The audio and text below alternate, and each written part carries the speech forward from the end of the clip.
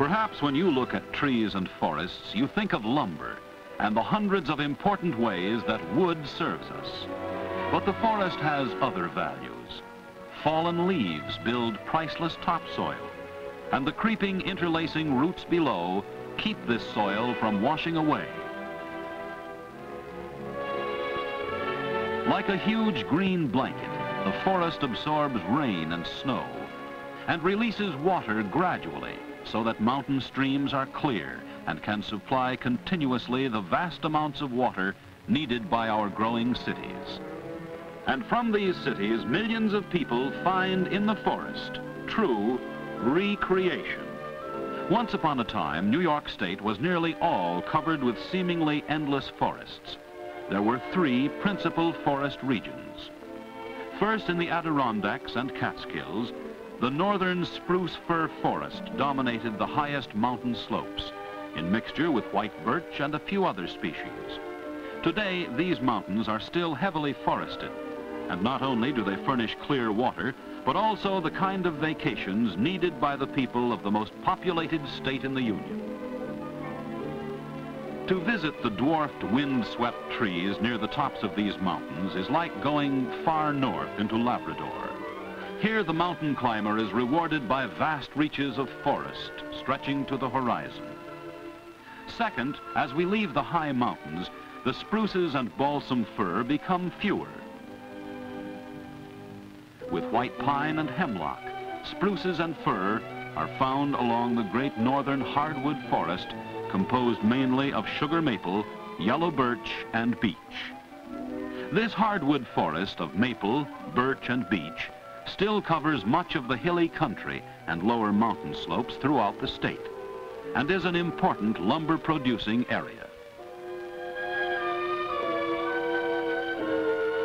The third chief forest region is found along Lake Ontario and in the Hudson and other river valleys, where oak and hickory, together with other species, grew in a dense hardwood forest. This region is now mostly farmland, but scattered woodlots still furnish valuable timber to the farmer. Even today, about 1/3 of New York State is forested. Now let us see a few of the many trees which together make up our forest wealth. Of the softwoods, including white pine, spruce, and balsam fir, the white pine reigned as king all through the early history of the Northeast. Towering to a maximum height of over 200 feet, and with a diameter of 4 to 6 feet, it produced the finest of soft, durable wood. White pine in smaller sizes continues to be one of our most important timber trees. High aloft on the top branches are the cones which release tiny winged seeds. From such a height, the seeds carried by the wind may sail many yards from the parent tree. Watch them landing like parachute jumpers, and perhaps covered by a few pine needles, the seeds wait for the warmth of spring. Seeds are never-ending miracles. Each one is already a tiny plant with a stem, leaves, and a root, all enclosed in protective seed coats. In some trees, the seed coats are left behind in the soil, but those of the pines are usually carried aloft by the young trees, and you can witness the struggle of birth as the seed leaves, or cotyledons, form a sort of basket and finally push off the protective but now hampering shell.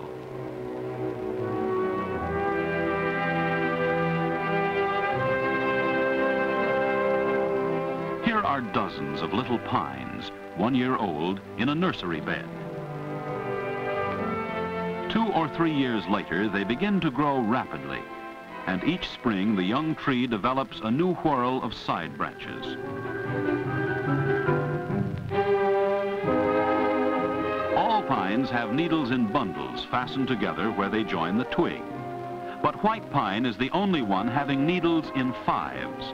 Our Iroquois Indians knew this and adopted white pine to represent the 5 nations.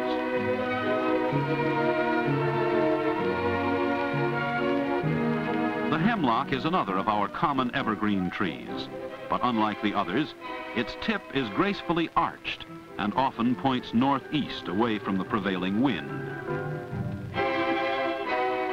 Hemlock is an attractive ornamental tree and makes excellent hedges. At Christmas, spruce and balsam fir trees bring a woodsy odor into our homes. Unlike the arching hemlock, both the spruce on the left and the balsam fir on the right stand stiff and straight.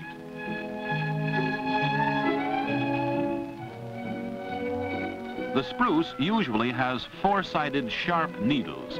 If you roll one of these needles between thumb and forefinger, you can feel the edges.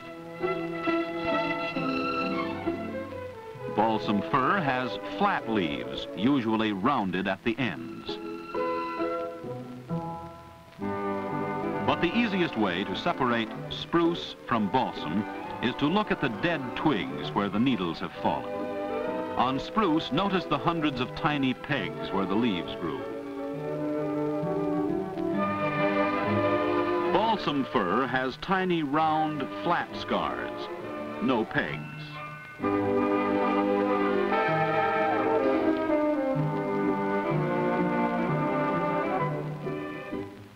Many thousands of northern white cedar or arborvitae trees are planted around our homes, and branches may be woven into attractive wreaths at Christmas time.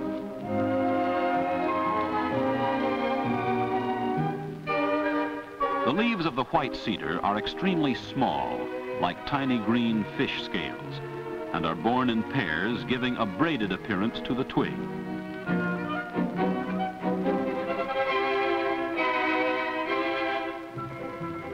Our broad-leaved trees, including hickory, maple, ash, and many others, lose their leaves in autumn and remain bare all winter.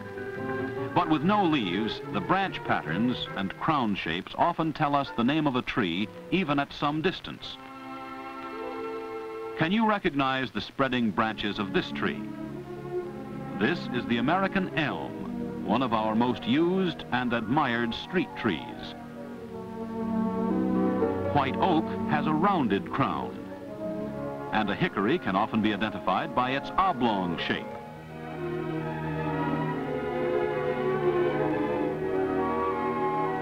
In the woods, close spacing usually restricts crown shape, but there is still another feature with us the year round, the bark. Those big red oaks at close range show a distinctive color and pattern, unlike that of other trees. Entirely different is the gray checkered bark of the white oak, one of our most valuable species. Here is a tulip tree. Moving over the bark surface is something like flying over rough country with a definite pattern of ridges and valleys below. White ash bark shows still another pattern featured by diamond-shaped valleys marked by interlacing ridges.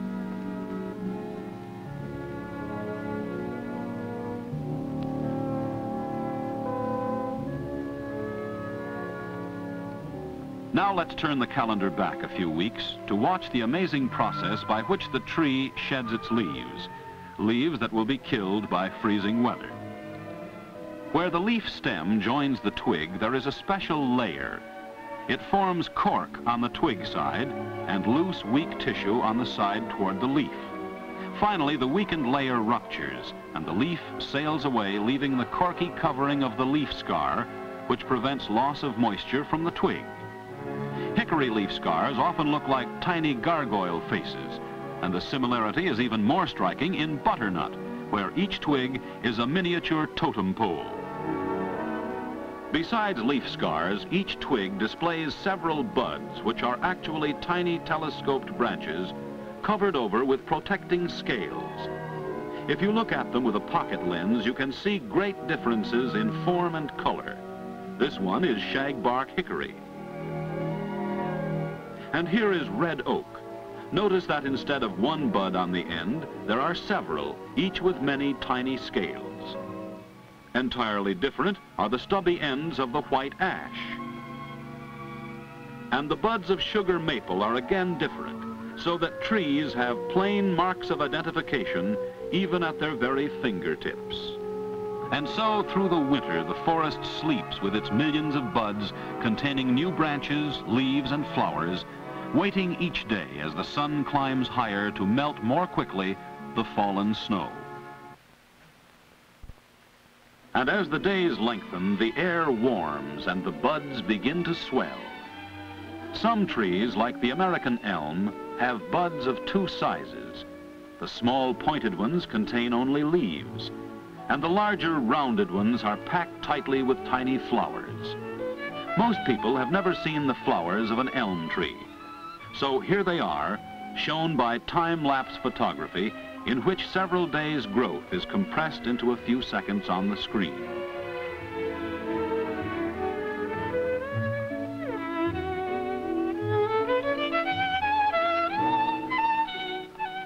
At extreme close range, you can see the stamens emerging.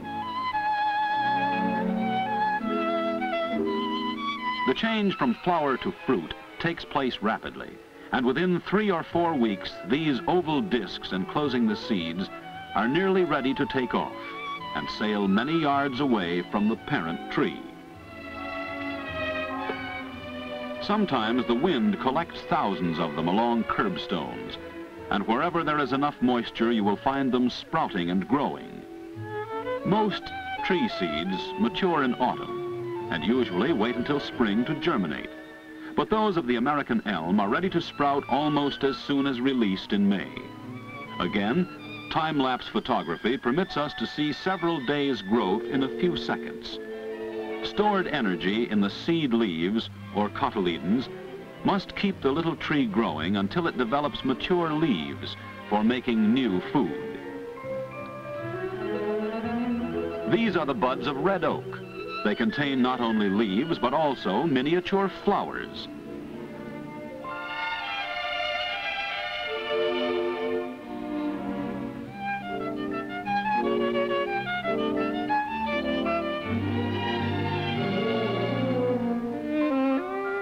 The male flowers are borne in long strings, but the female flowers are so extremely small that they are hidden by the leaves.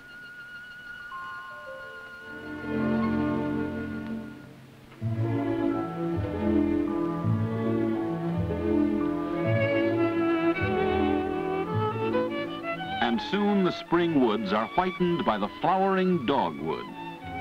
You may think this is one flower, but actually it is a whole cluster of them, and what look like 4 petals are really the expanded bud scales. Now we can see the real flowers in the center as they pop open, one at a time, in a sort of chain reaction.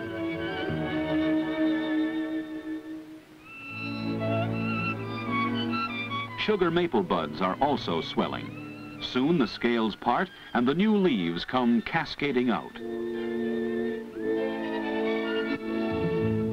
Leaves are marvelous factories where water from the soil and carbon dioxide from the air are linked together by the magic of green chlorophyll and the sun's rays to form sugars, the building units of the tree body and all other green plants.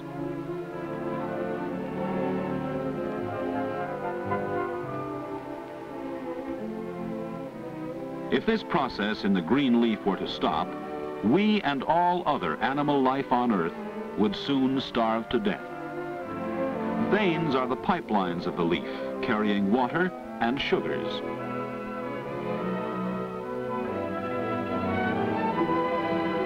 Every 3 to 5 years, the sugar maples put on a special display of yellow flowers, which come pouring from the buds in untold thousands. They hang on long, slender, thread-like stems and sway to the slightest breeze. During the few days before the new expanding leaves hide the flowers, they give a canary yellow mantle to nearly every sugar maple for miles around. Here are flowers of the American beech. And these are the southern redbud, widely planted in the Northeast. The sycamore has its tiny flowers borne in compact heads, and even the lowly chokecherry is covered with white racemes. Hundreds of these beautiful cup-shaped flowers give the tulip tree its name, And where this species is plentiful, beekeepers recognize the distinctive odor and taste of tulip tree honey.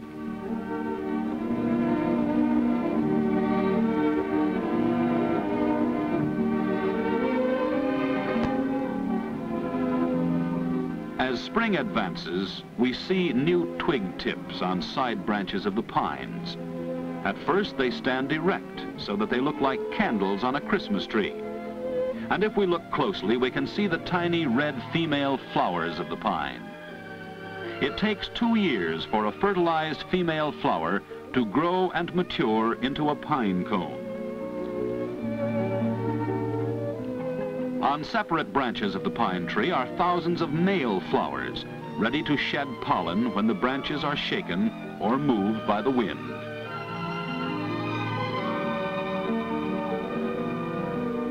New York State has nearly 90 different kinds of native trees, and many others have been introduced from other parts of the United States and foreign countries.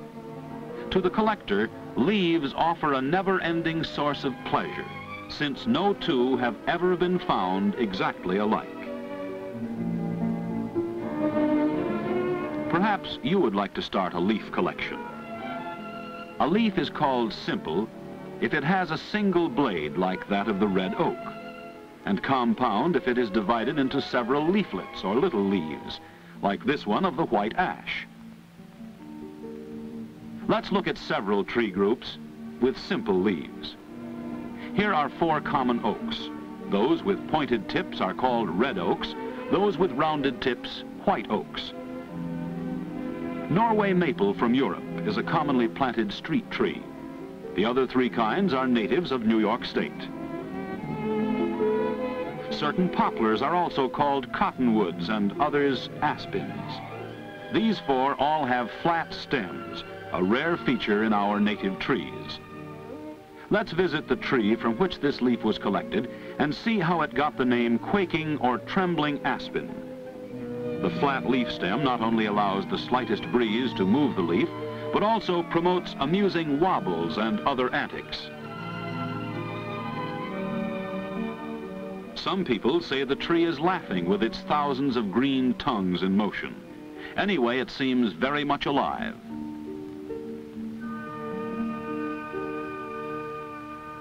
So the summer passes, and perhaps some fall morning when you look outdoors, you will see the first trees changing color. Autumn brings fruits like these beech nuts, or the winged keys of the sugar maple.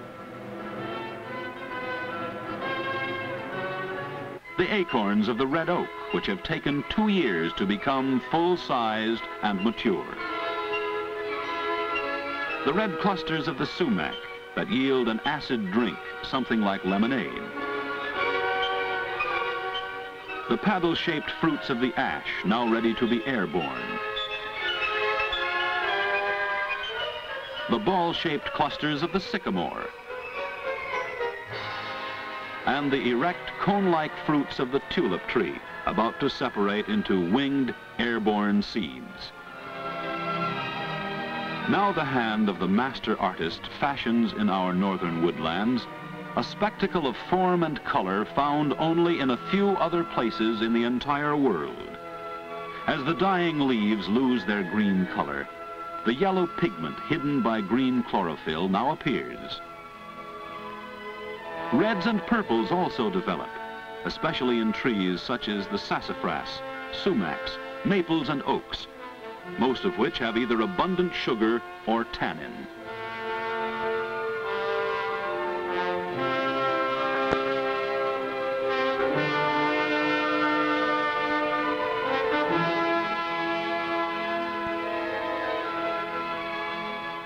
Finally, autumn gales roar through the nearly bare crowns.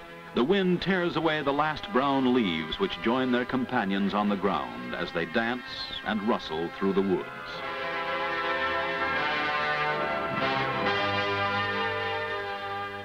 Each day, the sun sets farther to the south as winter approaches. And so, by the ceaseless cycle of the seasons, winter comes once more to the woods.